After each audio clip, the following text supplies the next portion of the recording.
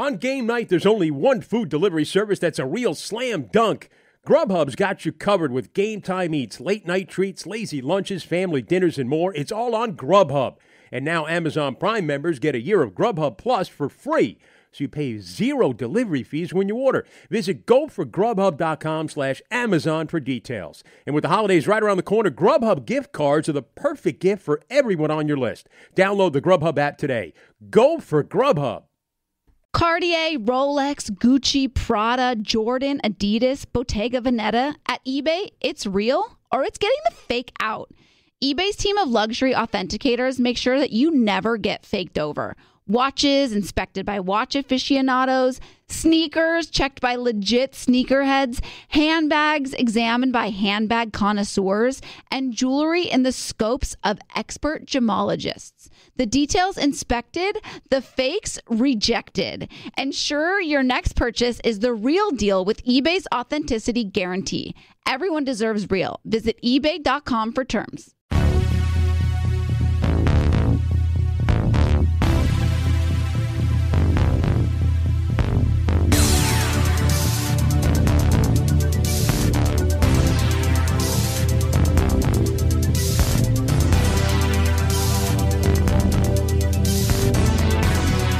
You're listening to 100 Words or Less with Ray Harkins. Hello, hello, hello. Thank you for downloading this podcast. I will always thank you at the top of the show because, let's be honest, there are so many things that you could be doing with your time, but you decide to spend it with me and my guest and this podcast, and that is meaningful to me. So I hope you take that seriously. The guest this week is Greg Anderson. He is, in my mind, an absolute legend. He played in a band called Engine Kid. He also played in the legendary straight edge hardcore band from Seattle called Brotherhood. He also is the proprietor and owner of Southern Lord Records and also plays in Sunn. The dude has done so much. And when the opportunity came up to me to have him on the show, I was like, I would love to. And we get in it because Engine Kid actually just released a 6 LP box set for Record Store Day. And you can find that, wherever you may buy records. You probably have to do a little searching now because I know that, it sold pretty well from what I can tell. But I love when people are active over so many years within the context of independent music because it gives people the chance to explore so many different sides of themselves. Like, to say that you could understand where Sunn came from by listening to Brotherhood, like you can sort of draw that straight line, but sonically it's just two completely different worlds. And I love that about our awesome independent music scene. So as always, you can email the show 100wordspodcast@gmail.com. Please leave a review on Apple Podcasts. It helps the show out tremendously. I know everybody asks you to do that, but just hop on there. It'll take you less than a minute, write a few sentences, toss a few stars this general direction. I would appreciate it immensely.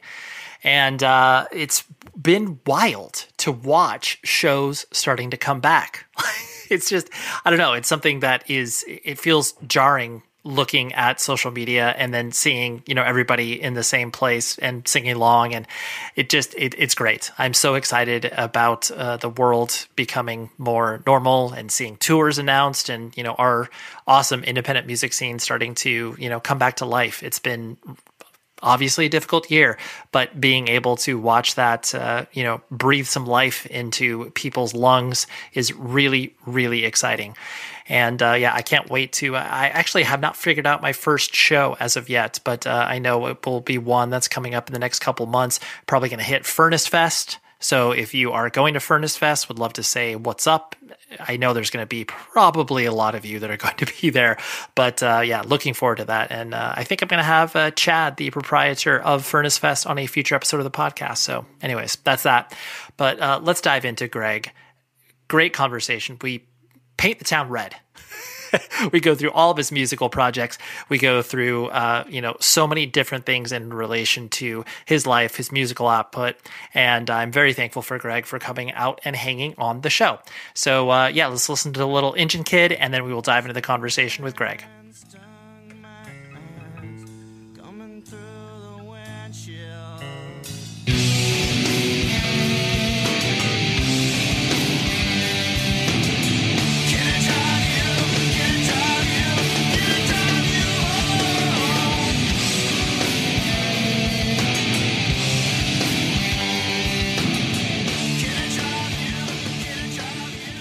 I'm going to take you back to the probably 97 or so, where I first heard Engine Kid on the In-Flight compilation, Revelations, much spoken about comp that, got around to a lot of kids.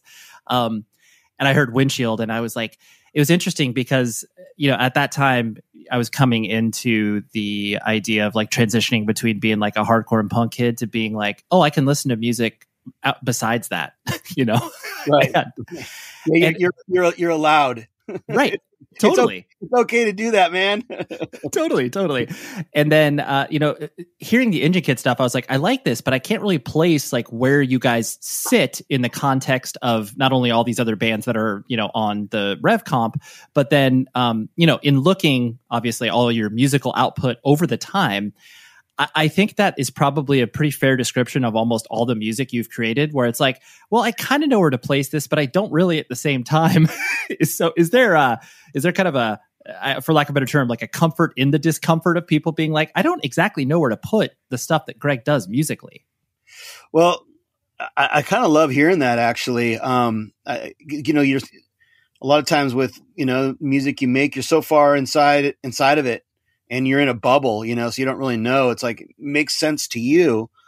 And it's familiar to you, but it's hard, it's easy to lose perspective of what it is for other people, what their perception is. So when I hear things like that like it is, people maybe don't know what to do with it, or it doesn't really, it's unfamiliar to them, and possibly something new that they haven't heard. I love hearing that personally. And that's a good, I take that as a compliment, Sure. So I don't, it's hard to answer that question because I'm just making the music that comes from me and what I'm feeling and what the sounds that I'm hearing in my head. I'm trying to, get those out through the music I create. I've always, and I guess it's interesting to hear that too, because my entire life making music, I've always sort of felt that I'm approaching music and creating it from a fan's standpoint, like as somebody who's really enthusiastic and influenced and inspired by other people's music, rather than someone who is like, completely innovative and in what they do. That's sort of always how to look at it. I mean, every band that I've sort of been in has really sort of followed, has kind of almost like somewhat of a blueprint to follow. And like, it was like, hey, my first band, like, okay, we really wanted to be like, Die Kreutzen and DRI and COC. We had these very specific influences, and like all through my life, I've gone through different phases musically or different bands that I've been to. And most of those bands that I've made, they've sort of, they've had, a handful of bands that they've been really inspired by. And that's what was the, sort of the core or the of each band, Mm-hmm. But I think what's happened is that my taste and interest got more and more sort of out there and obscure. And so people hadn't heard those bands that we were basically emulating or ripping off, so, sure. So for them to hear that band, maybe say like Engine Kid, was like, okay, well, maybe people have never heard Slint, especially in that world of,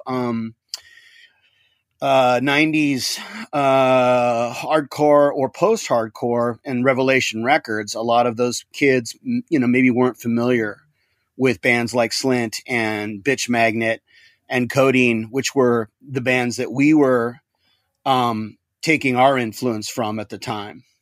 Right. If you know what I mean, No, I do. The idea of like standing on the shoulders of giants. Like all you're doing, especially, in your younger musical projects, is you're like, yeah, I want to rip off like these 4 bands. And like, even though these 4 bands may not be sonically similar, you're just like, I like all of these things and we'll try to put this riff salad together or whatever. Riff salad. That's exactly what it is. It's a riff salad. Right. Yeah.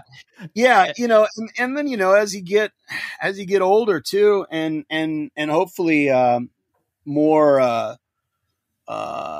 skilled, I don't know, that's not the right word, but, with your instrument, it's becomes less about emulating, or being inspired by specific other bands, but more like, maybe more like genres, something more general, or maybe even, maybe not music at all, maybe be inspired by something different that happened in your life, or, maybe be inspired by art or film or something like that. And I feel like, as I'm turning into an old man here, like, and especially with the music that I'm creating with Sunn and writing, it becomes less about ripping off the Melvins and Earth, and more about taking influence from like jazz and from different artists, or even different things that have happened in your life as you get older. You have more experiences in your life, and those could be influential and help be part of your bleed into your music that you create. Mm-hmm. But when you're young, it's just like, hey, it's like you see a band live, or you hear a record that really just blows your head off. And, you kind of, my first instinct on that stuff for many years was just like, well, that's what I want to do with music. I'm going to, I like playing in bands. I've played in bands. So I'm going to create a band now that sounds like, in the case of Engine Kid, it's like, I'm going to create a band that sounds like, I'm really influenced by Slint and Codeine and Bitch Magnet. And, and then right after right after Engine Kid broke up, I started a band called Goatsnake. And that our influence was like, we were really super into Black Sabbath, and then kind of the second wave of like this sort of Black Sabbath sounding inspired bands like Cathedral and Trouble and The Obsessed and I Hate God and things like that. But it's still, kind of following this sort of, formula of like, inspiration bordering on emulation at times. And I think honestly, it's like the people that I've been fortunate enough to play with and create these bands with and creating the music have been all like really talented and amazing, musicians. And the music that we've created together, although it maybe started off as kind of, emulation, we ended up basically honing it and sort of carving it into our own thing. And, Mm-hmm. I think Engine Kid was sort of the first band of mine that I feel that really, really kind of was making something that was actually our own. The bands I'd had before that were very, not to discount those bands, but they were derivative. I think partly because they were short lived. They didn't have a lot of time to develop into anything. And Engine Kid, even though the band wasn't around for really that long. It was only about 4 years, but I think, my musical taste and sort of my ability too as a player and the other guys in the band, we were and the amount of practice we put in and work we put in. That's why to me, near the end of that band, we were really turning into something that was like quite different than what we started. And I thought was having its own sort of,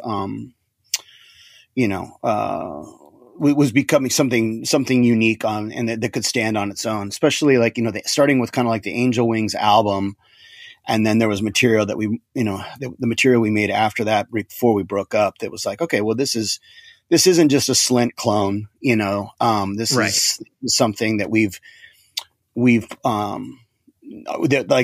that's our own now, Mm-hmm. Yeah. Oh no, absolutely. Yeah. You definitely hit a lot of threads I'll pull on a little bit later, but just kind of wanted to get some, for lack of a better term, more, biographical information on you. I know that you were, correct me if I'm wrong, but you were born and raised in the Pacific Northwest, right? I was actually born in Dallas, Texas, but yeah, I moved to Seattle when I was 2 years old, and okay. I grew up in Seattle, so I can I spent from 1972 to 1996 in Seattle, Washington. So all the formative years and high school, getting into music, and then post high school, and yeah. Yeah, for sure. Yeah, you don't call yourself a Texan because you only spent 2 years there. And it's funny. It's like now I've lived in Los Angeles, Southern California, for almost as long. So now and I consider Los Angeles to be my home now, which is really really bizarre. I never thought that would happen, but it's just I ended up here and loved it. But yeah, I mean, Seattle was really important to me for. And a huge part of my life. And I, still have family there and stuff. Sure. And what was the family structure like growing up? Like mom and dad in the house, brothers and sisters? My mom, my mom was married a few times. So I had, sort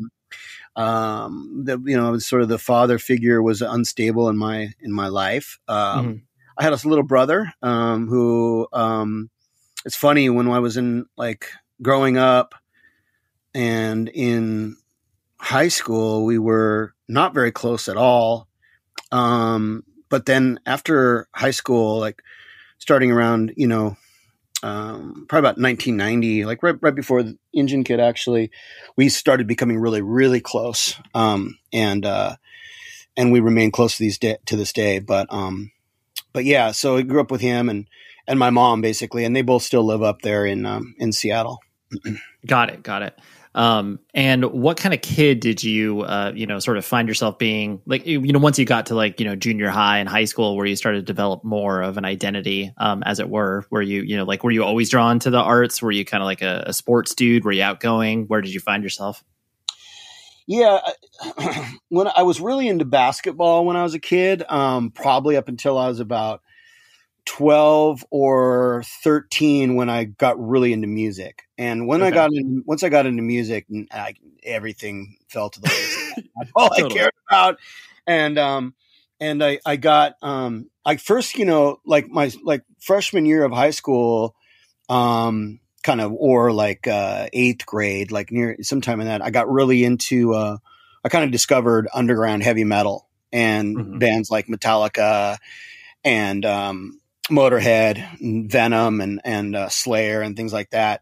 And that was just that really sort of changed my life in a lot of ways. Cause it was I was really into before that, I was really into Led Zeppelin, AC/DC and The Who and, classic rock and stuff like that. And, most of the music that I was exposed to or, knew about was, it was rock, it was commercial rock and roll.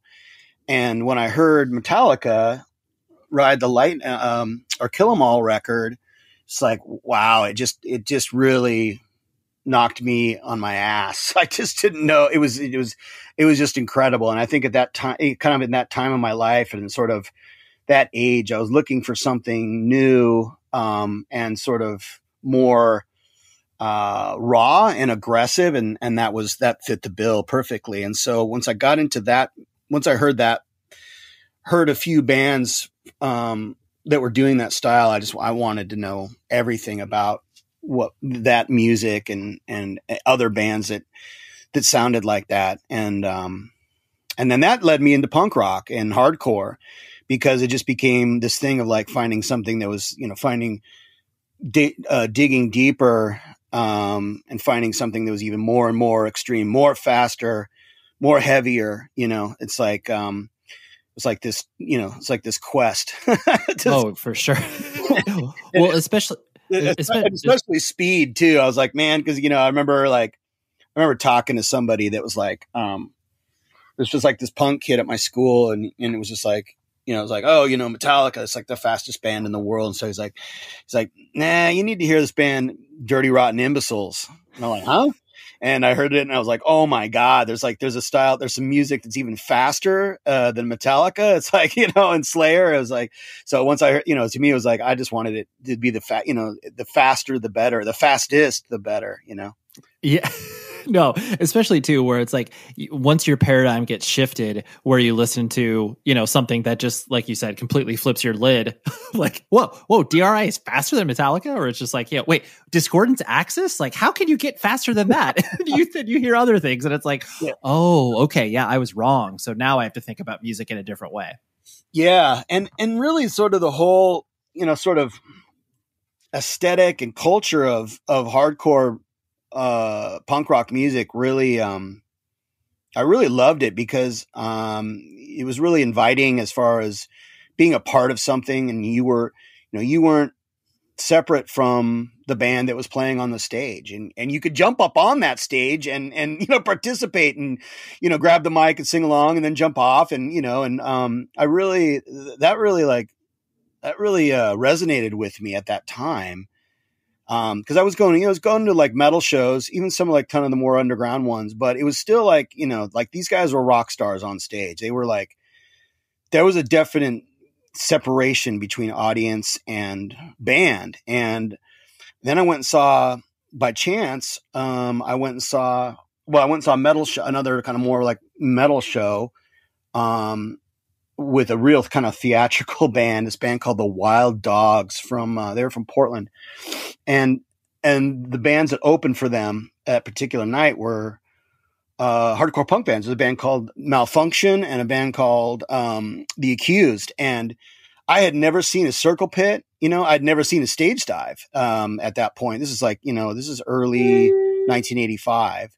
And I was just blown away. I couldn't believe it, and the guys on stage looked exactly like me, jeans, t-shirt, and, scruffy hair and whatever. And they were just going berserk. And there was no sort of, there's nothing pretentious about it. There's nothing, they weren't posing. They weren't making any traditional, rock or metal poses. And they weren't like yelling at the crowd and trying to, to get them to scream louder or anything. They were just going a million miles an hour and just being themselves. And I thought that was the coolest thing I'd ever seen in my life.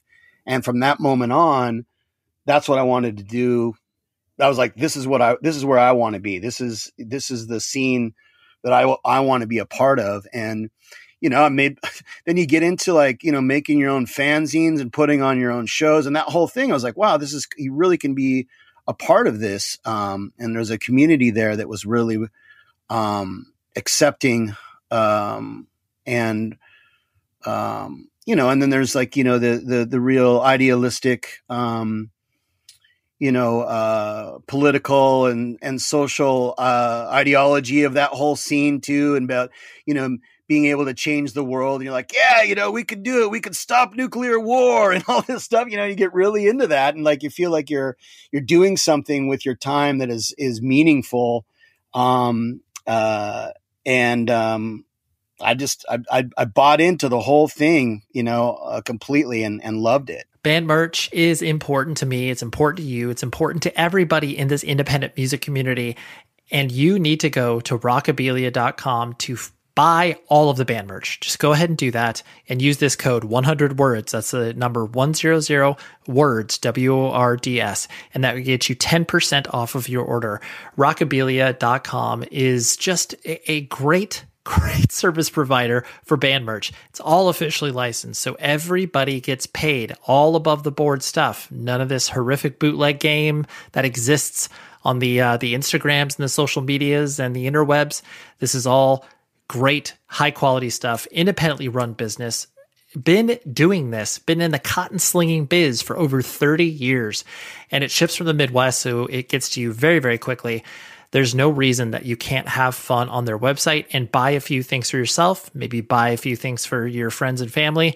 Whatever it is, use this code, 100 words, 10% off. Band merch is important. It's the lifeblood of this scene, touring and band merch. That's it. What else is there? Streaming royalties? maybe question mark, but for real, do this and it will benefit you. It'll benefit the show. It'll benefit the bands. Everybody wins in this scenario. Rockabilia.com, 100 words is the promo code. Let me solve all of your holiday shopping problems right now by talking to you about the premium audio products from Raycon. They have wireless earbuds, headphones, and speakers that offer premium sound. I personally adore the wireless earbuds. I've been using them for 4 or 5 years. They got a ton of battery life. We're talking 54 plus hours. It's incredible. And honestly, I have gotten them for gifts for my significant other. I've gotten them for my family and friends, and they all come back to me and they're like, dude, this is incredible. Why have I never used these before? And I'm like, I don't know. That's your fault. That's why I am here to help you. And for the next month, Raycon will have a countdown to Christmas with a new pop-up flash deal for you to take advantage of every single day. Now, what can you do? You can go to buyraycon.com/Ray and get the best deals around. That gets you 15% off site-wide with code HOLIDAY plus free shipping. That is code HOLIDAY at buyraycon.com/Ray for 15% off your Raycon purchase and then free shipping.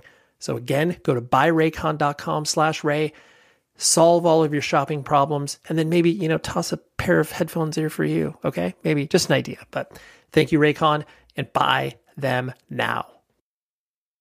Well, I think it's I appreciate you articulating that, because I do think it's when you feel like you can be an active participant at an early age in your life where you feel like, in every other aspect, you have no sort of, authority. Right. And then all of a sudden you have the idea to, like you said, create fanzines, playing bands. You're just like, dude, I can do all this stuff without asking permission. Like, this is unbelievable. And it's so, you didn't say the words, but it is empowering.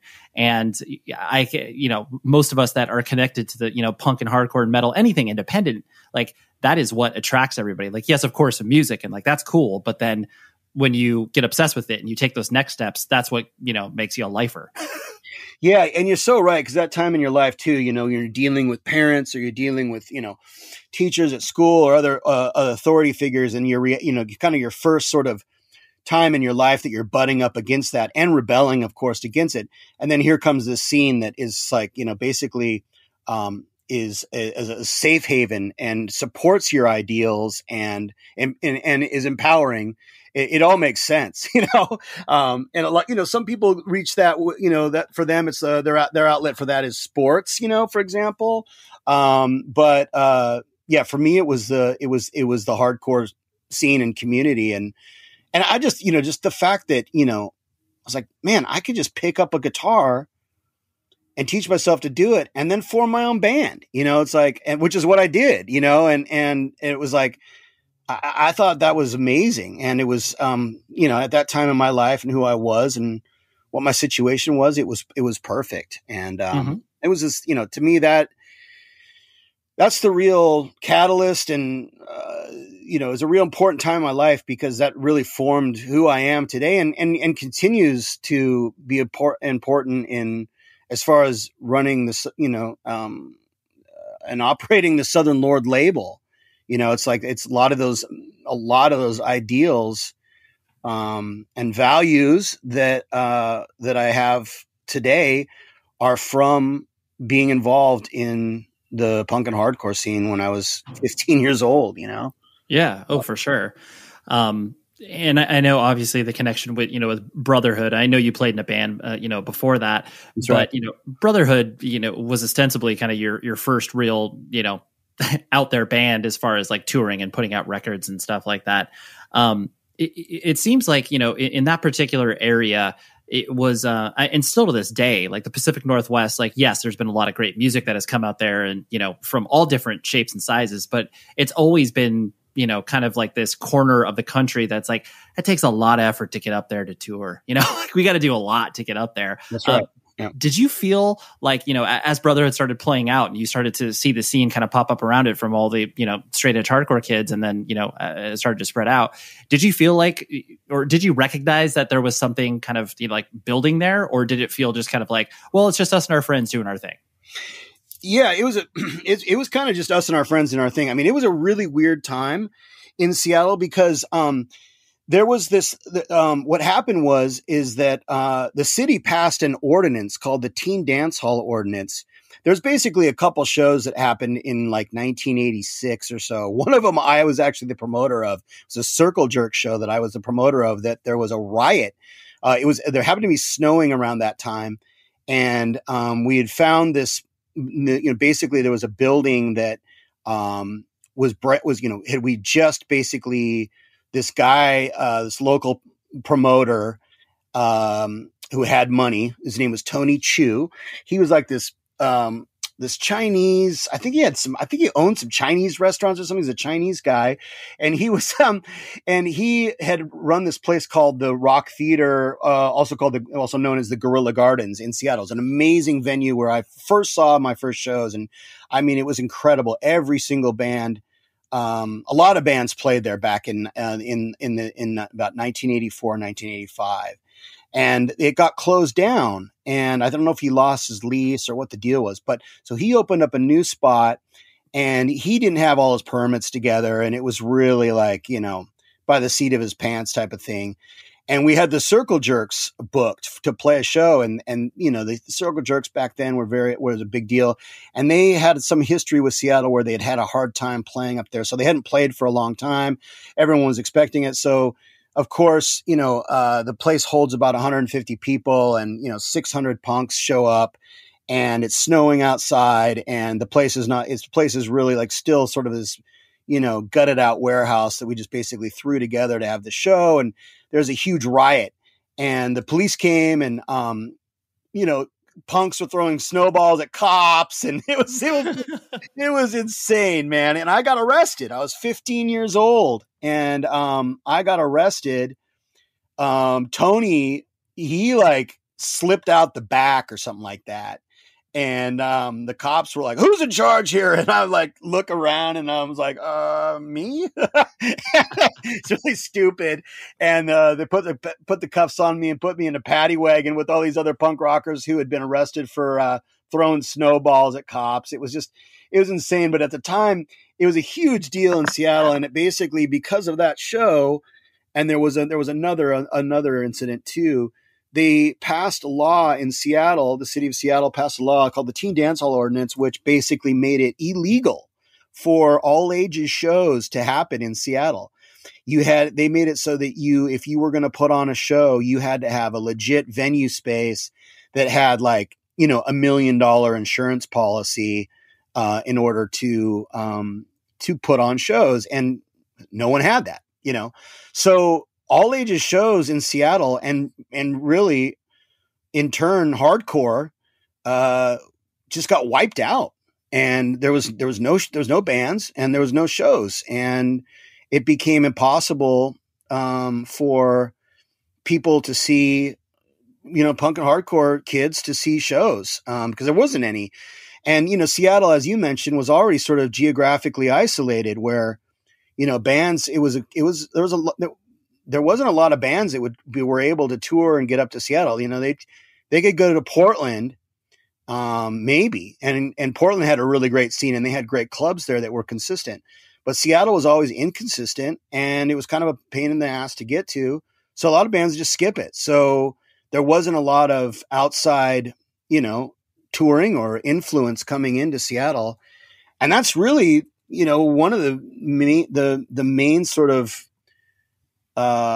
reasons that the Seattle music and, for lack of a better word, grunge happened, was because bands were isolated from other bands, and musicians and kids and punks or whatever were isolated from other stuff. So we just made our own music, right? And it kind of it really had its own flavor because of that, because there wasn't as much outside influences or these, bands coming through town, and you were all influencing each other because you didn't have a lot of this external, not even noise, but this external influence. So that totally makes sense. Yeah, totally. Yeah. And it's funny, a lot of people don't know that about, grunge bands or whatever, the popular bands that came, but that's what it was. I mean, at one point it just became a bummer because I loved, beyond punk and hardcore, there's bands like the Melvins, for example. That was my favorite band, actually. They were my favorite local band, and, they weren't necessarily punk or hardcore. They were doing something different, but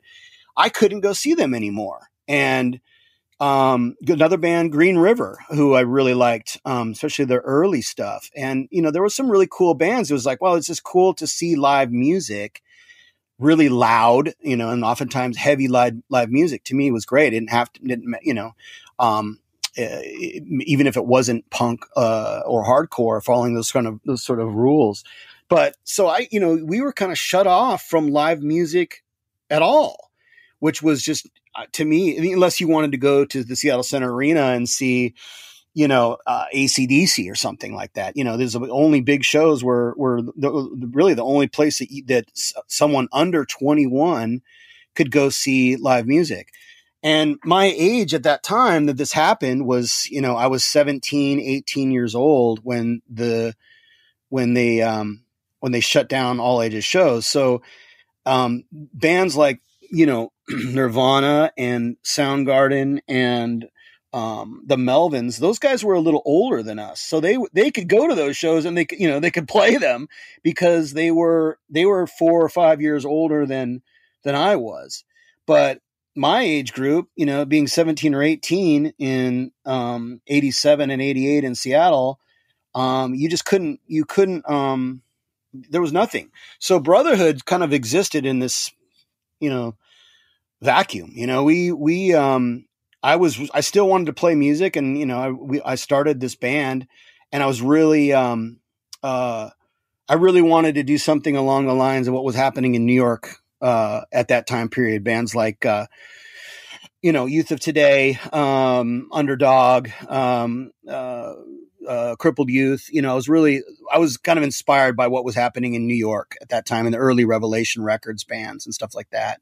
Mm-hmm. And also really into the bands that I kind of missed out on from the East Coast, like SSD Control and DYS. Those bands that were also, straight edge band, Minor Threat.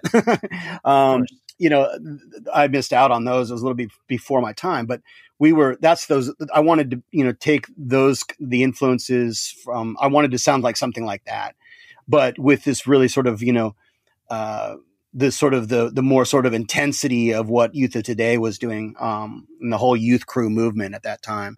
But there was no one in Seattle that was into that. So it was like literally the guys in the band that were the only ones that were really into this stuff. So we really, and the shows that we played that, which were like, basement shows, you could kind of get away with that until the cops came type of thing, but we really didn't do much. It was just, there was nothing there, but we just did it anyways. And then eventually things started opening up. We kind of got around, the rules a bit by having shows in a nearby, city called Tacoma, Washington, where they didn't have to follow the rules of Seattle. So there was some venues that formed up there, and there was some really cool shows that happened, and Brotherhood would play some of those. And then I don't know what the deal was, if they had the money for the insurance policy or not, but then there was a place down in Seattle called the OK Hotel that was a cafe and also a venue. And then they started having all ages shows. And that was like the only place in the city of Seattle where you could do it. But they were having, they had everyone played there. And, including, some of the, like Nirvana and Tad and stuff like that. But yeah, we kind of, wasn't a hardcore scene in Seattle. And then I think kind of near the end, Brotherhood was such a short-lived band. We were only around for like a year and a half, something like that. But kind of the aftermath of Brotherhood, there's a bunch of kids that got kind of picked up on what we were doing. And like this group of kids, Undertow. Yeah, of course. Yeah. It's like Undertow and Strain and all that stuff started to come out. Exactly. Yeah, exactly. Right. But Brotherhood had broken up at that point, Sure. Undertow had a band before called Refuse. Yes. And they were like, it's hilarious because, Undertow will Refuse. The guitar player, Mark, his sister was my first girlfriend in high school. And so I turned him on. He was like this goth kid into like The Cure and and things like that. And he, Depeche Mode and stuff.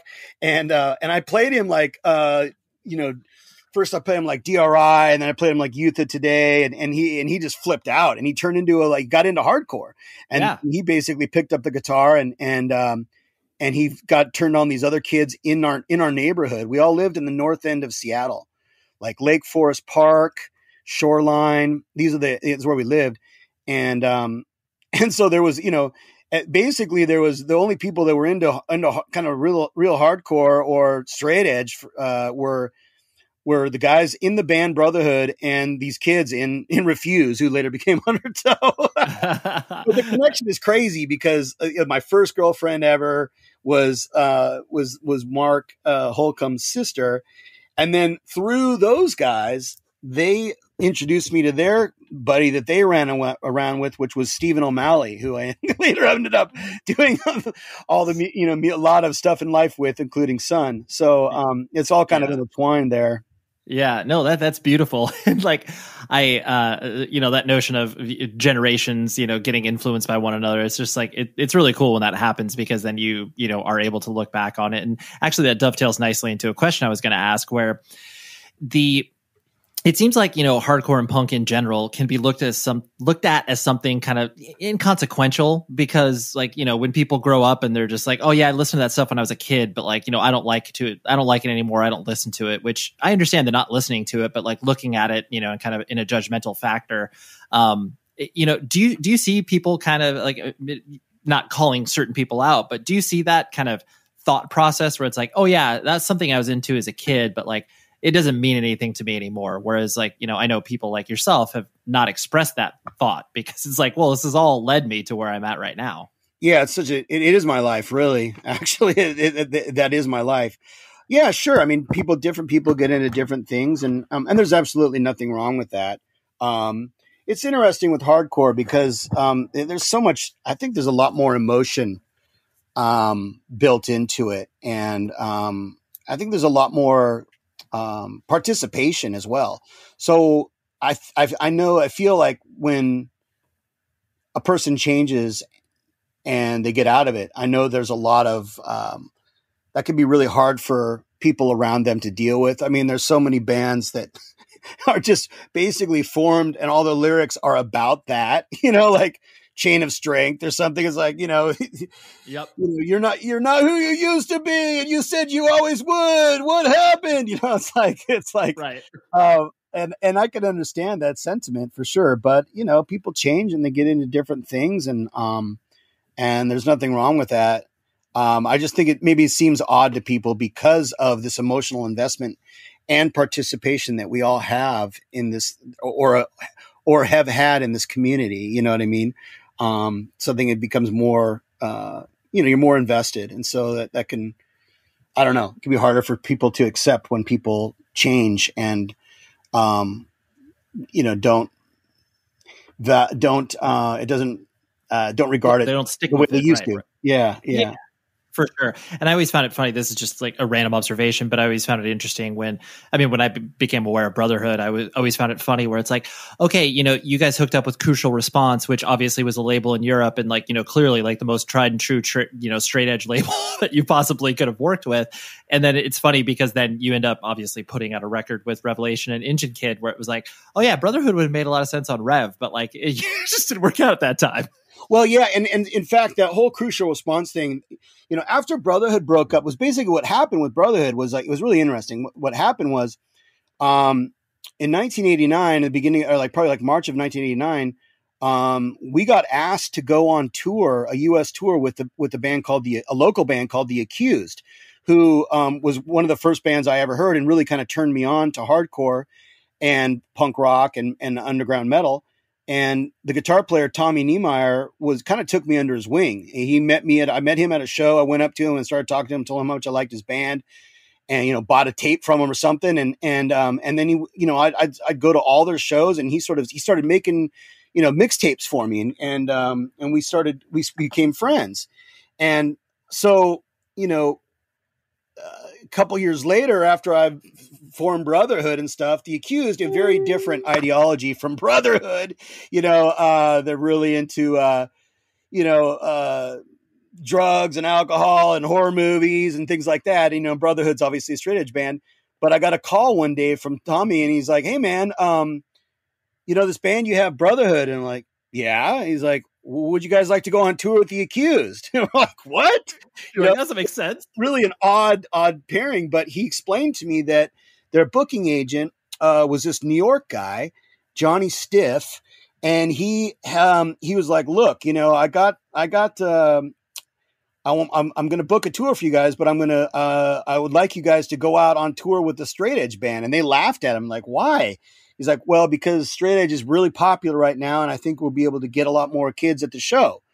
And the Accused were like, they're laughing, but then Tommy goes, "Hey man, I know a straight edge band. Like, Greg Anderson, he's got a straight edge band." And they're like, "Perfect." Dude, I love that it was like at that time it was a marketing strategy. Like, that's so good. Which is really ridiculous if you think about it and analyze that. I mean, it doesn't really. It makes no sense, especially the Accused, who were actually, they were pretty popular at that time. They were on Combat Records. They had just finished a really successful U.S. tour at GBH, and they were kind of at their peak, and really popular as far as my perception was. So I was like, wow, why do you need another band on right? Especially like those guys were very, they weren't like Poison Idea assholes about being into drugs and stuff like that. But they were, they had their thing, and we were the opposite. But our singer was also friends with them. And like I said, I had a friendship with Tommy Niemeyer. So that's what we did. So we went on a U.S. tour with those guys. It was incredible. And it was, what? In the end, Johnny Stiff, the promoter, was right, because all these like young hardcore straight edge kids came out to see Brotherhood, because at that time, straight edge bands didn't tour. It was really localized. And unless you were living in New York City or Boston, you didn't see any of those bands. So when you're playing in like Salt Lake City, or you're playing in, Oklahoma, all of a sudden, anyone who's interested in Minor Threat, or whatever, it's like, oh my God, there's a band that's like this that is coming to my town. I'm going to that. So we had a lot of people coming up to the show, and it ended up being really successful. And I remember the Accused guys were just totally blown away, and they ended up giving us extra money because the tour was going so well. It was just like, it was really awesome. It was an incredible experience, but it was my first time ever being on tour, and actually everyone in our band, all four of us, it was our first time being on tour. And at the end of the tour, we all hated each other. And it's like, right. You really get to know somebody when you're stuck in a van with them. And that was the first time any of us had ever done that. So we were really inexperienced and green and didn't know how to deal with anything, and deal with the emotions and dealing with other people's eclectic personalities. So we basically came home, and I said, fuck this. I'm out of here. I'm moving to San Diego. And I was out of, because I was out of high school, and I wasn't going to college, and I was trying to, either get an apartment in Seattle, or, I don't know. I made a decision to go down to San Diego and play some music with some friends I'd made down there.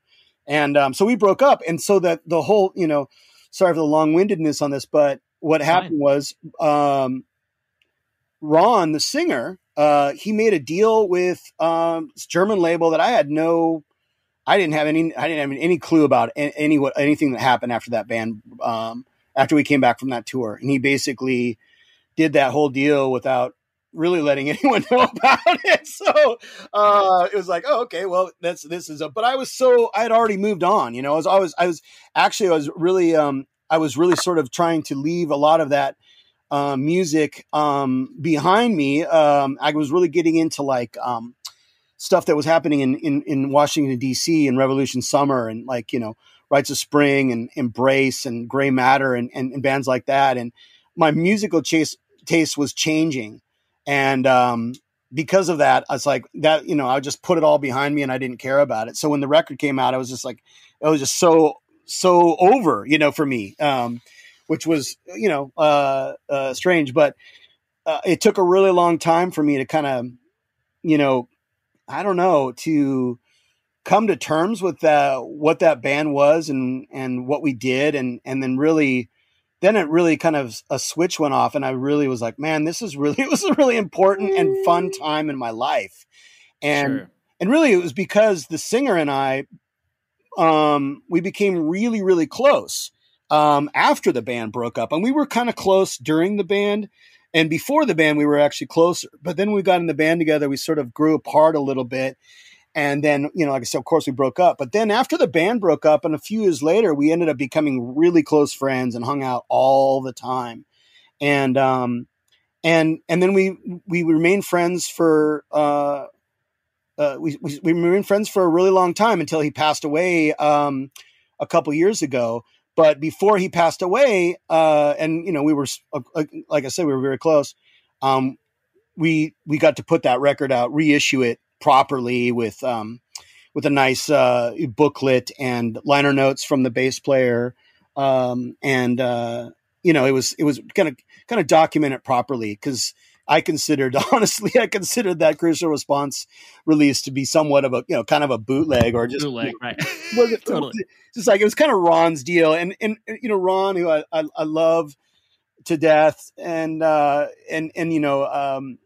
he was just kind of like, oh, that's Ron's thing, I'll just let him do his thing. But it was nice to, the point being, it was nice to really kind of document that properly, and the full circle moment of just like, oh, this is coming back to like where we all feel proud of releasing this and have put our stamp on it. Exactly. Yeah. And it was like kind of the thing too, like celebrating Ron and I's friendship, and the bass player I'm still friendly with as well, and he has an interesting story. He's the bass player for that band. I did a band with him right after Brotherhood that was, like I said, kind of more DC influenced, called Galleon's Lap. And then he, when I formed Engine Kid, he formed a band. He formed Sunny Day Real Estate, and then he became the bass player for the Foo Fighters, and still the bass player for the Foo Fighters. So it's but it's cool, and we're still friends as well. And it was funny when I was talking to him about the reissue, and he was really excited about it, and he's like, he wanted to write the liner notes, and I was like, oh, this is so cool. This would be great to have his perspective too, because he was kind of the odd man out in that band, because he wasn't straight edge, but he was such a great bass player, and he was a really close friend of ours. And we were like, man, it'd be awesome to be in a band with Nate. And we were like, but he's not straight edge. And we're like, who cares? It's like, it didn't matter. And it was funny. I remember like when I invited him to come down and jam and see if he wanted to be in the band. He's like, man, I love your music, man. And I love hanging out with you.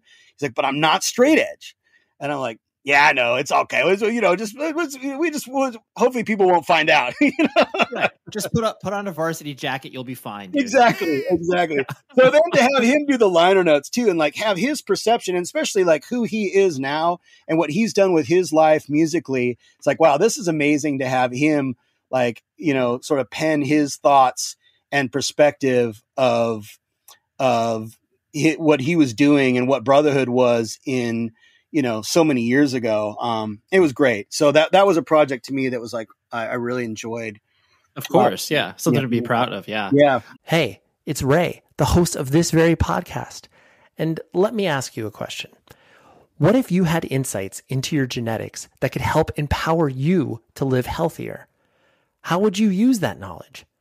You can hear me talk about insights from my DNA that have affected my personal health journey on this season of the podcast Spit from iHeartRadio and 23andMe. Host Baratunde Thurston, which, by the way, incredible dude, has a podcast called How to Citizen. I can't highly recommend that any more than I am right now, but listen to that and listen to this podcast. But he explores how more and more people are finding out that DNA is about more than just ancestry. It's a key to understanding your health. Your genetic profile can tell you if you are at an increased likelihood for developing a particular condition. It's knowledge that can help you make smarter choices about your health and your lifestyle. On this season of Spit, You'll hear me and 22 other podcasters and influencers discuss what genetics revealed about our health and how that knowledge can impact the way we live our lives. Listen to my episode out now on the iHeartRadio app or wherever you get your podcasts. What's the worst thing about sports? Oh. That's right, all those breaks in play. But you can make them all better by using Grubhub. You wouldn't have a movie night without snacks, so why would you settle for a halftime without food? Grubhub has every food you could possibly crave, from national favorites to local spots. Reorder your regulars or find something brand lip-smackingly new. You can search by city, cuisine, restaurant name, or if it's a firm favorite, even by menu item. Delivered on time at the lowest price. Order through the Grubhub app or online at grubhub.com. That's grubhub.com. And of course, don't forget, with the holidays right around the corner, Grubhub gift cards are the perfect gift for everyone on your list. Now Amazon Prime members get a year of Grubhub Plus for free.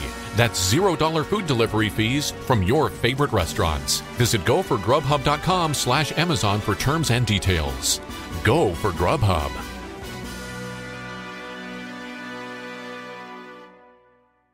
Yeah. I find it interesting with Engine Kid and Goatsnake, ostensibly just from as far as like all of your musical projects were concerned, were, kind of the most, for lack of a better term, commercial, where it's like there can be people that can, obviously follow the fact that like, oh, there is a song and there are verses and choruses and stuff like that. Was there ever any notion? I know that you put, a lot of time, and both those bands, as you mentioned, were very prolific. Was there ever, I guess, a consideration of doing it, quote unquote, like, for real, where it's like, okay, here we go. We got management, booking agent, all that sort of stuff. I know Engine Kid obviously, dabbled with that, but, was there any, I guess, aspirations behind either of those projects? Not really. Especially not Engine Kid. We were sort of around in a time when it was happening, Yep. Sunny Day Real Estate got their deal with Sub Pop, but we were on a local label too that was, not even near what Sub Pop was, but still a reputable label called CZ Records. Yeah. And, but Sub Pop was, they were the kingpins. So, but yeah, there was of course bands that we knew and playing with, that were getting these major label deals. And that was when all that stuff was being handed out very freely, or more freely.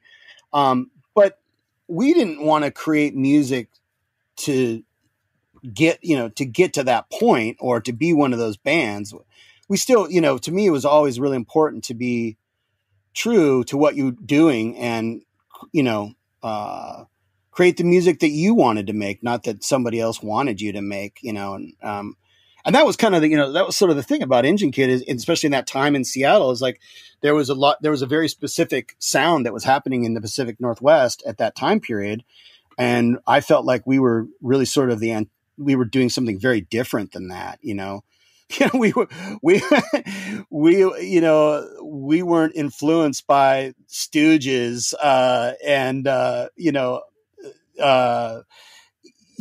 Aerosmith and Sabbath so much as, more like Slint, Bitch Magnet and Codeine, you know what I mean? Like we weren't following we didn't sound like that, and we didn't want to sound like that. And that's not what we were into. But, and then Sunny Day, honestly, to me, it's like, I wasn't really a fan of that band, and their music was a little bit kind of, too melodic for me. The direction they were going was way more melodic. I was more interested in heavy, and playing heavy and more aggressive and really sort of, and then for us too, like, of course the huge part of Engine Kid was the dynamics and playing really soft and really quiet. And then playing extremely, heavy and loud and bombastic. That was kind of what we were more about. And, so I kind of felt like we were just sort of on our own, but there was crazy things happening then, people there was publishing companies and major labels and coming in and just throwing money around and just throwing just throwing anything up at the wall and hoping it'll stick. And, there was definitely talk amongst Engine Kid at that time, like, oh, maybe we're going to be one of those bands, but we're not going to, at that time, our whole thing was like, well, we're not going to change or write music to be that band. If it happens, it happens. That would be great. Or it would be great. We didn't even know. I mean, no one really knew what was going on back then and had any knowledge about business or anything. So, and a lot of bands got screwed, and it ruined a lot of bands. There's bands that we knew that, were in their formative and time frame of their band, and then got a major label deal, and they didn't even release their first album. So I guess we were fortunate. I don't know, but whatever the case is, that wasn't a concern for us. We were just making. Yeah, that wasn't the pursuit. Sure. Yeah, we were making music we loved, and that was that. Yeah. A question about Sunn, where I found it really, really interesting. As you and Steven started to explore all of the musical textures that you guys have gone across and all of your releases in the early 2000s. It was really interesting to watch. There was a lot of attention paid to you guys, especially from the sort of critical acclaim and people paying attention to what you guys were doing, not only from that perspective, but then attending live shows and playing festivals that you guys just in my own personal opinion, people would never have imagined you guys playing. It's like, hey, we'll play Pitchfork. It's like, oh, okay, we don't sound like any of these bands on here. Was it interesting for you guys to kind of track this stuff as it was coming to you, where it's like, wow, this is so bizarre that these really long, intricate, patience building songs will be played out in a festival during the daytime or whatever? Or did you guys just kind of take it in stride because people were paying attention to it? Yeah, I mean, I still to this day am blown away that the music that we create and the sounds we create with Sunn have connected, or people have resonated with people, and people connect to what we're doing. Because it's very challenging and unorthodox music. So yeah, I mean, anything, any of those sort of higher profile festivals, or that attention that we've gotten, or really sort of interesting, eclectic people like Julian Cope or David Byrne, when they've shown interest and been supportive of the band, it's just, it blows me away.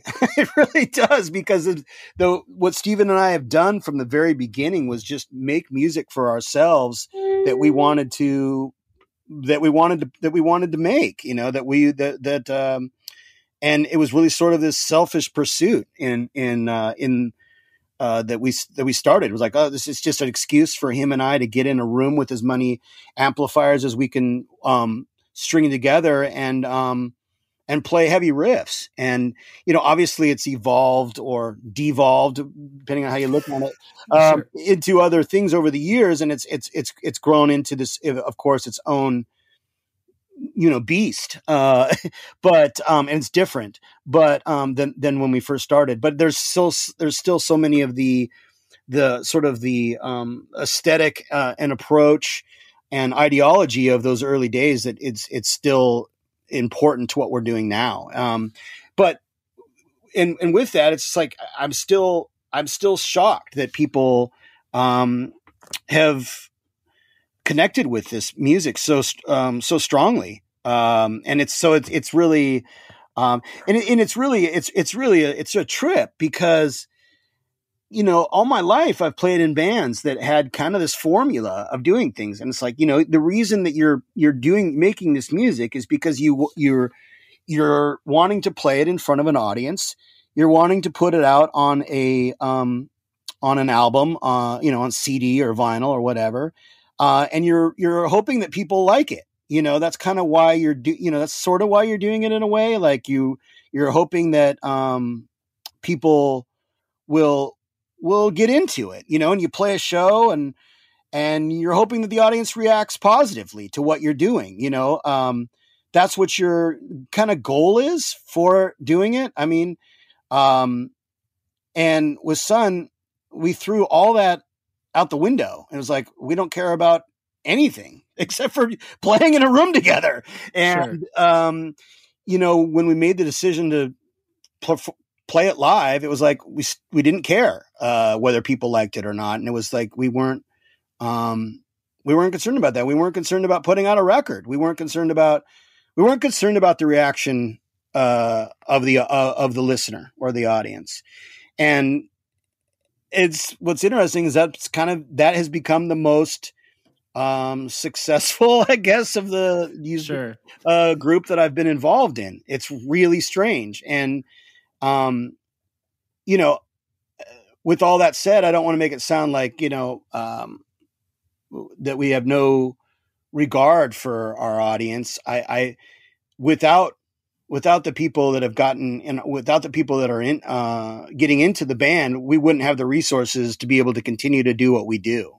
And I'm extremely grateful that people are into our music. It's just that we never created the music in order to, with that being the goal in mind. You know what I mean? So, but I don't value it any less. You know what I mean? When somebody comes up to me after the show or comes up to me, whatever, and tells me that they're into what we're doing, it still blows my mind. And I'm super grateful for that.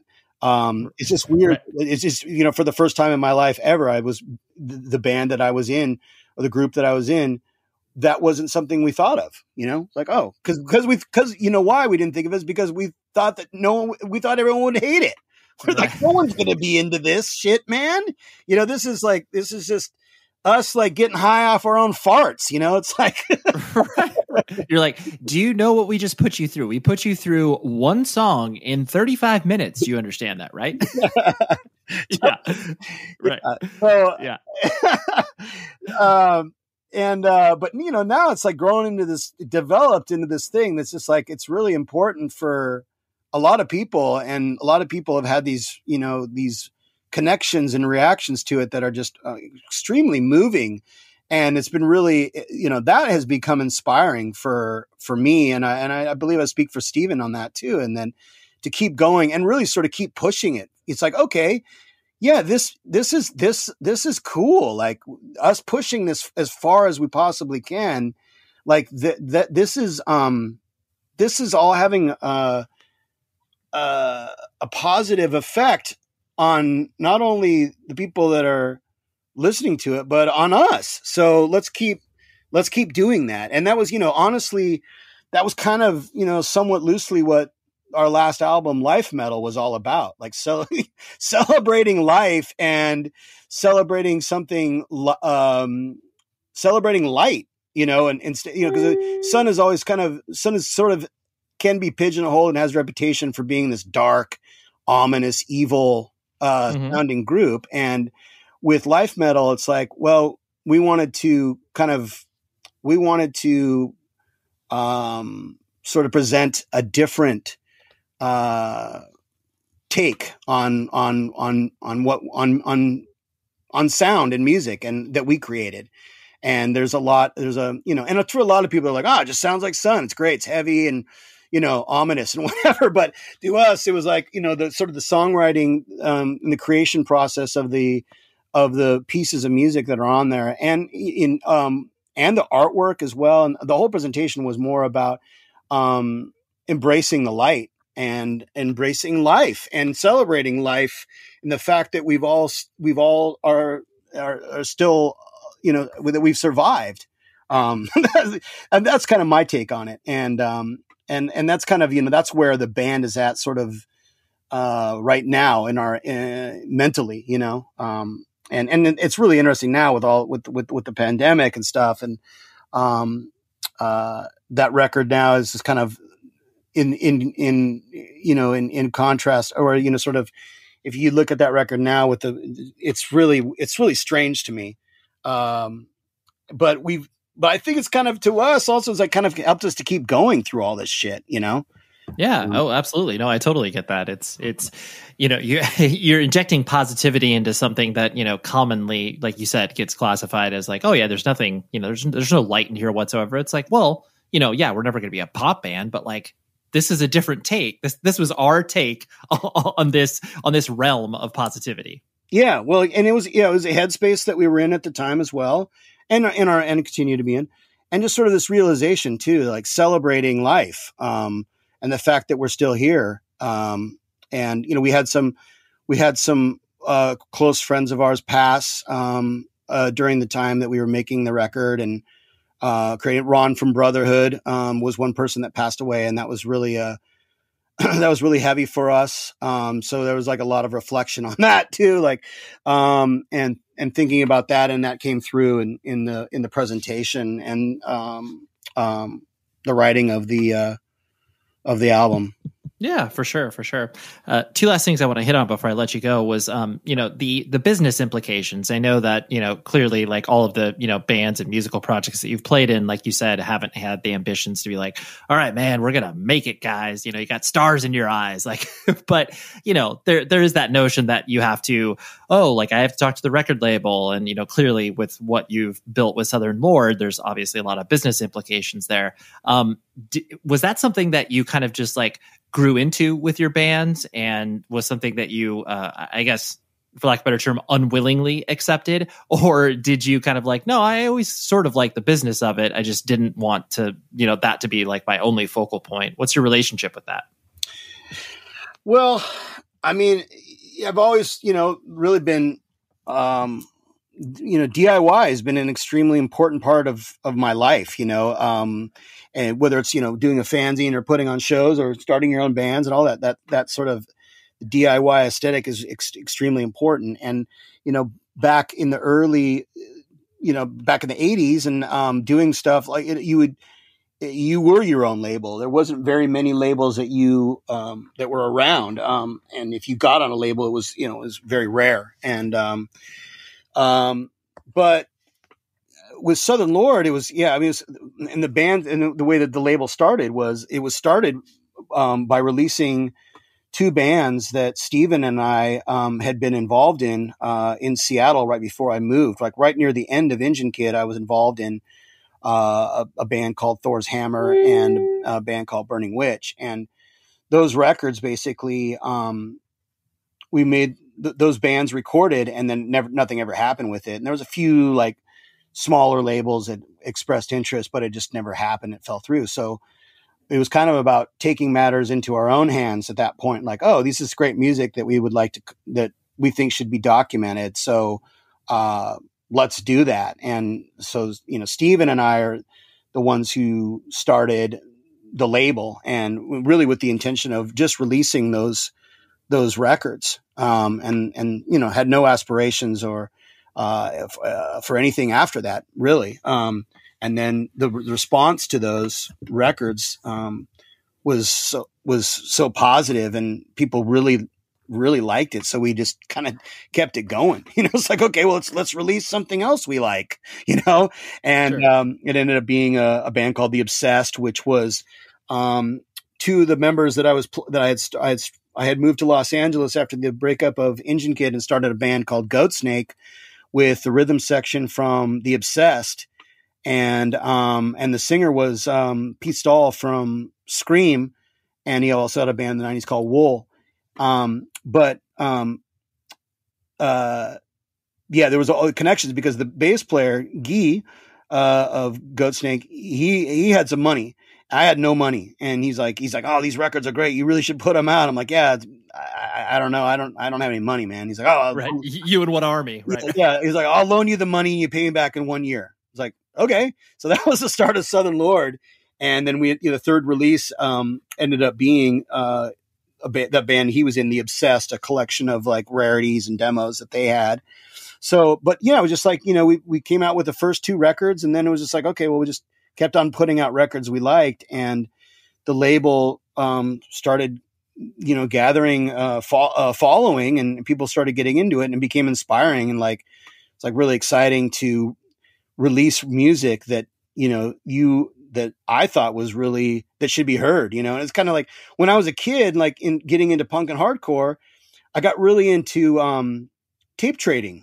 And I had pen pals all over the whole world, and I would send them, local demos of, The Accused and the Melvins, and then they would send me, I'd send that out to New York, and then the New York guys would send me, stuff that, local demos of the bands that from their scene.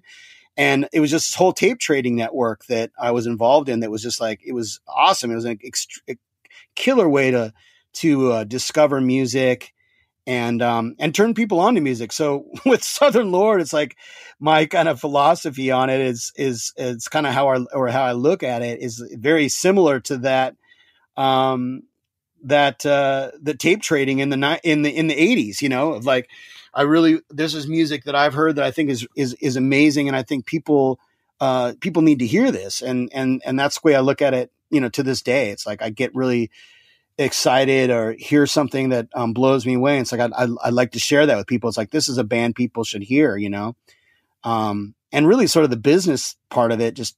We just got extremely lucky. I feel in a lot of ways. And, but it really, it's like, to me, it's like, if you create something real, people know it, people can sense that. I think people, the bullshit detector in a lot of people, especially in underground music, is high, and they can tell whether something's real or not. And if it's not real, they're not going to back it, and I feel like what we put out, it's real. It comes from the heart.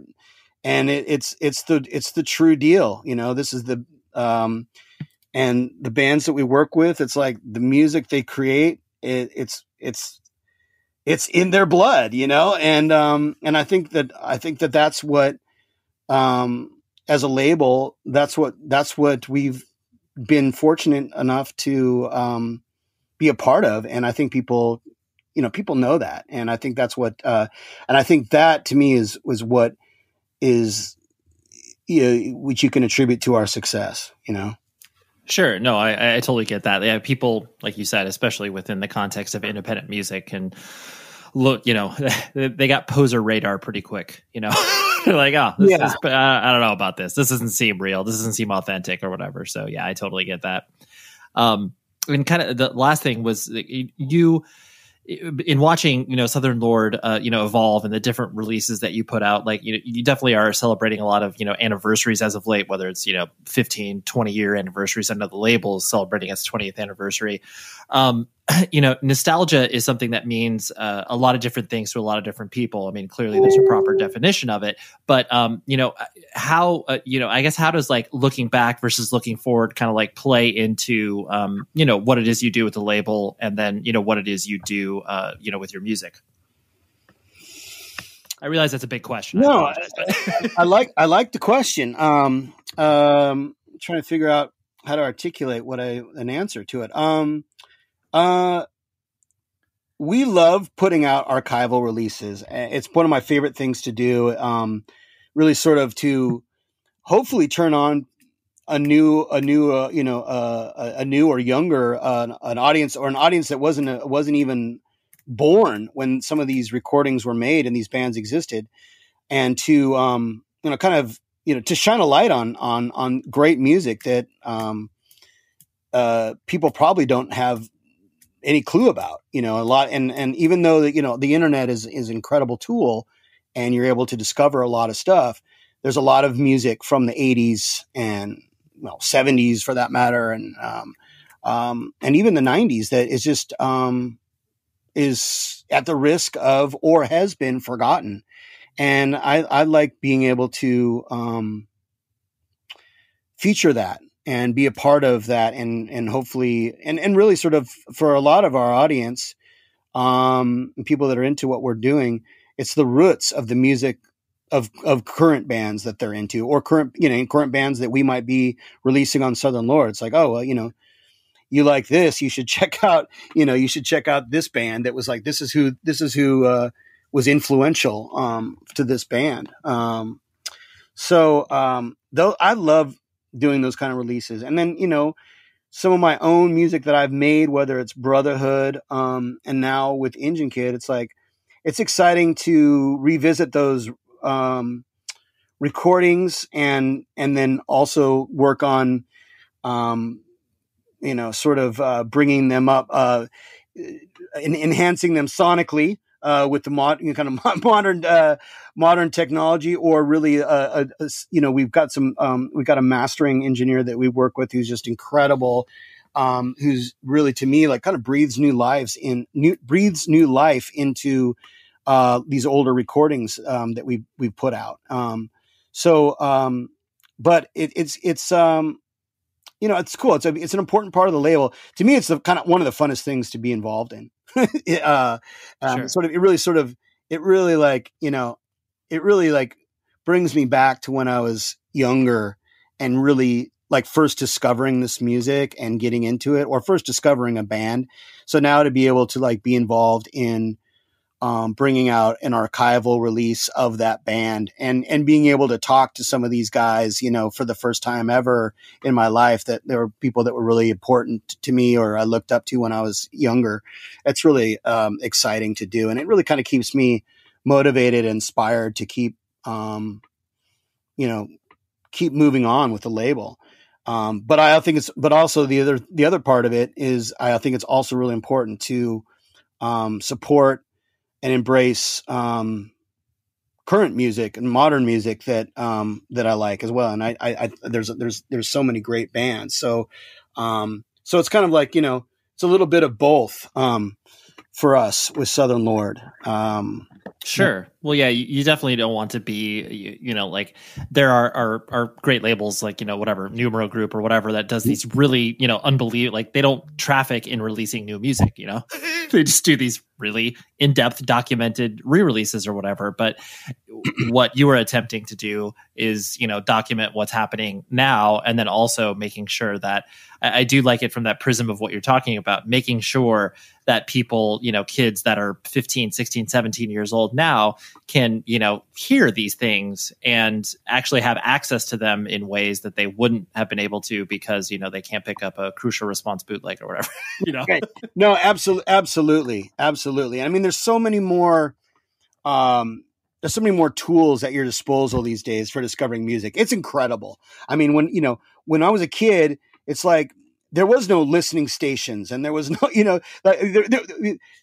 there was nothing. You just like you took chances when you were buying a record a lot of times, unless, it was like somebody that you already liked and knew, or, your buddy played it for you, but especially with hardcore and stuff. And like, and if there wasn't very many hardcore kids and people into the music that I was listening to in Seattle. So you just really took your chances. And I mean, luckily there was an incredible independent, store called Fallout Records that they really had a great selection of underground music, and the people that the couple that owned the store were super helpful and really into turning people on to great music. So but you didn't have it was really difficult back then to learn about and discover bands. So it's amazing now that there's so many things at your disposal and you can just hear anything at any time in any way that you want. I think that's amazing. But with that, there's two things that bother me. One, there's so much music, it's overwhelming.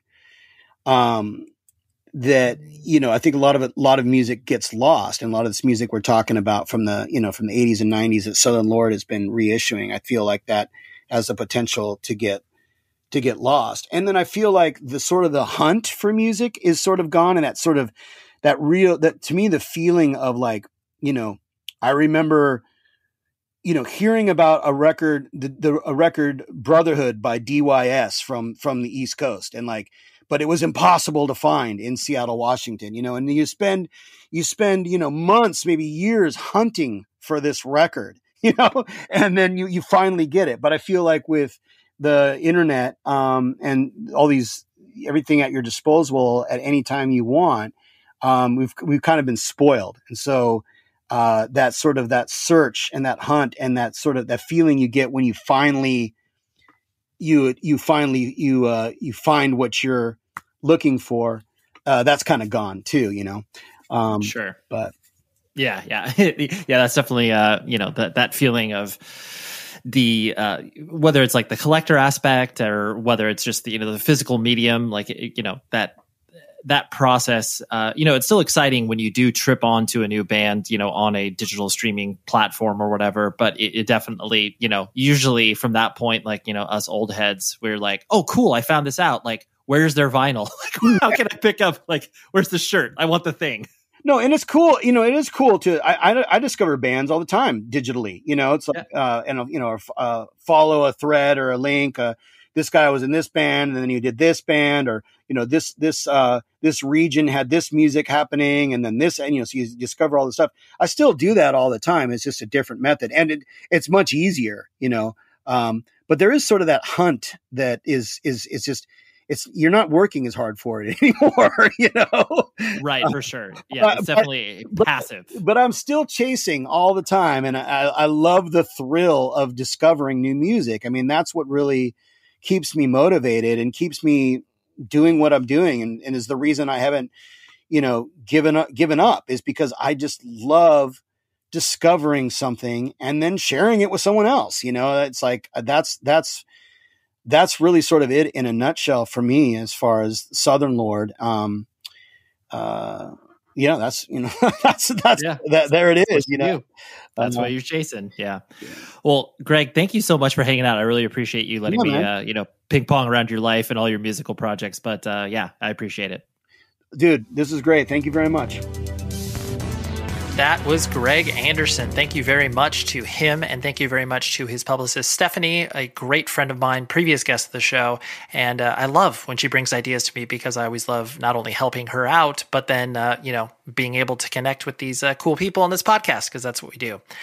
So next week is another legend in my own mind and in many people's minds, Kevin Seconds from 7 Seconds, who are releasing The Crew on vinyl and all the digital or download service providers, digital service providers, whatever, all the streaming platforms in the next coming weeks. And I was very excited to have an opportunity to talk to him, because Kevin Seconds, it's Kevin Seconds. That's all I need to say. And I was incredibly lucky to have him on the show. So that's what we got next week. And until then, please be safe, everybody. Explore new cultures and experiences with Intrepid Travel. Intrepid specializes in socially conscious travel, with over 900 amazing small group adventures to choose from in more than 100 countries. Whether it's the mountaintop vistas of the Andes, the wildlife of Tanzania, or the hidden noodle bars of Vietnam, Intrepid is there. There to get you off the beaten track, behind the scenes, and totally immersed in the joy of travel. Discover more at intrepidtravel.com. Intrepid Travel. Travel is back for good. I'm Khalil Gibran Muhammad. I'm Ben Austin. We're two best friends. One black. One white. I'm a historian. And I'm a journalist. And we are back for season 2 of Some of My Best Friends Are, where we have real talk about the absurdity and intricacies of race in America. Join us as we talk to notable guests like former Attorney General Eric Holder, Restorative Justice Leader Danielle Serid, and other notable people about how to make sense of this moment. Listen to Some of My Best Friends Are on the iHeartRadio app, Apple Podcasts, or wherever you get your podcasts. How did the online harassment of a Saturday Night Live comedian pave the way to a Trump White House? Or how did people in Georgia use Facebook to run a black teacher out of town? And what does any of this have to do with our democracy? The answer is the internet. They're all instances where women were targeted by an online hate mob. And this kind of thing has been steadily creeping from our computer screen into our wider political landscape. I'm Bridget Todd, and on my new podcast, Internet Hate Machine, I'll be charting how the harassment and abuse of women and other traditionally marginalized people online has led us to our current political hellscape, and what we can do about it. Listen to Internet Hate Machine on the iHeartRadio app, Apple Podcasts, or wherever you get your podcasts.